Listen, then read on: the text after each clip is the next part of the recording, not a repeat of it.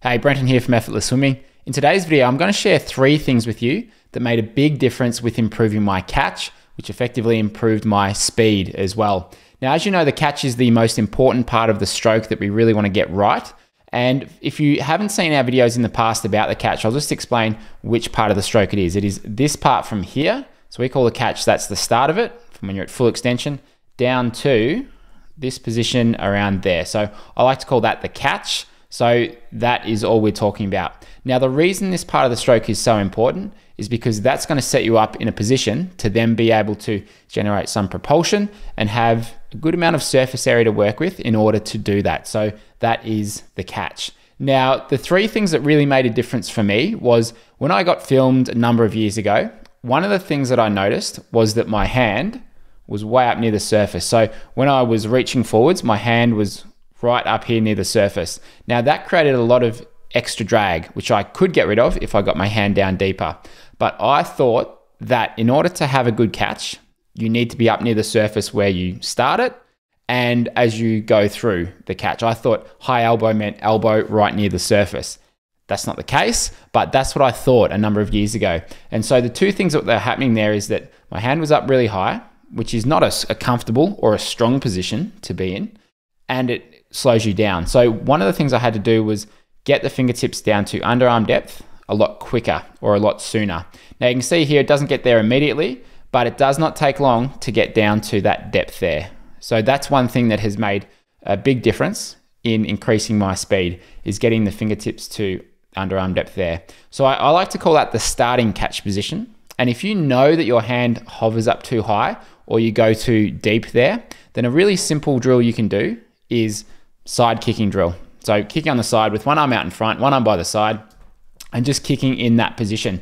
And when you do that, make sure that your hand is at this depth here, because most people, when we're running clinics, most people tend to have their hand way up here near the surface, because that's what kind of feels a bit more natural, even though it's not the optimum position to be in. Now, when it comes to the actual catch itself, we want to get to a position that we'd call a high elbow catch.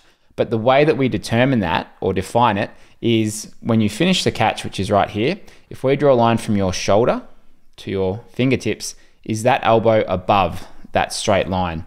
Now I can't draw it on this app here, but you can see that elbow would be just above that imaginary straight line from the shoulder to the fingertips. Now that's a high elbow catch. I used to think that a high elbow meant close to the surface, but it's not the case. It just means is that elbow above that straight line. Now, it doesn't mean that the more extreme you go with that position, as in if this elbow is way, way out in front, it doesn't necessarily mean it's going to be a better catch, because a lot of people that I work with are adult triathletes or open water swimmers. They don't necessarily have incredible mobility through the shoulders. And so for them to get to somewhere really extreme with their arm in this position, it's not going to be strong, comfortable, or sustainable.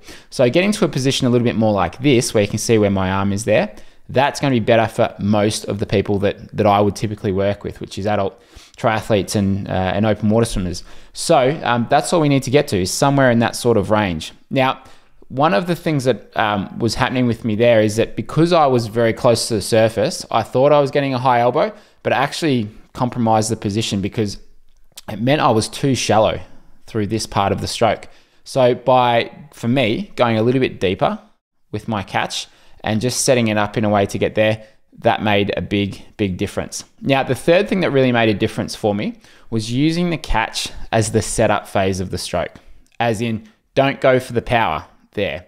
Because one of the things that I was trying to do early on was that I thought I had to pull hard and fast in the beginning to swim fast. But the thing is, going from there down to there, that is not a strong movement. If you think of your shoulders position, you wouldn't be able to sort of pull much weight in that position, particularly compared to as you move a little bit further under the body, so through here.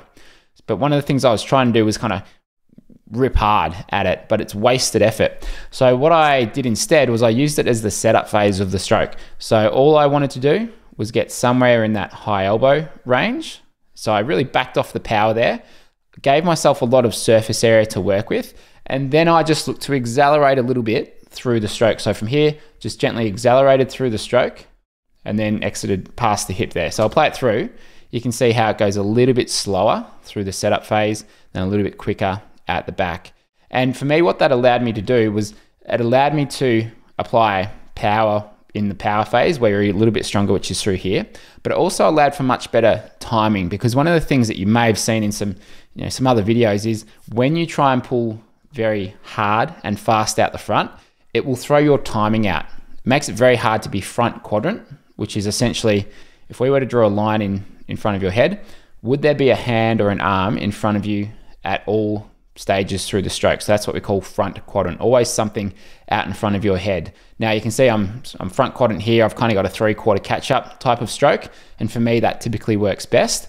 But if I was to pull through really fast, because I'm trying to pull hard straight away, then I wouldn't be front quadrant. Now the thing that changes is that typically when you're not front quadrant is you won't time the stroke very well. So we won't get the foot kicking down at the start of the catch. We won't get this connection through the catch and the pull with the rotation of the body either. So it basically just allows you to use your body to swim. So they're the three main changes that really made a difference for me. Now, in terms of, all right, what might it be for you? Well, if you look forwards when you're swimming and you see that your hand is up too high, then it might be something to adjust. I'd say 10% of the swimmers that I coach have a high elbow catch. So getting somewhere in this sort of range is a really important thing to do that not many people are there yet. So that's worth practicing. I'll link to a video below in the description that will give you some drills and give you some good ways to go about improving that. And if you have a look at our core principle number 4 in our Effortless Swim membership, that's where we've got all of our drills that will help you achieve a high elbow catch position, which is really the number one thing that we want to work towards in swimming.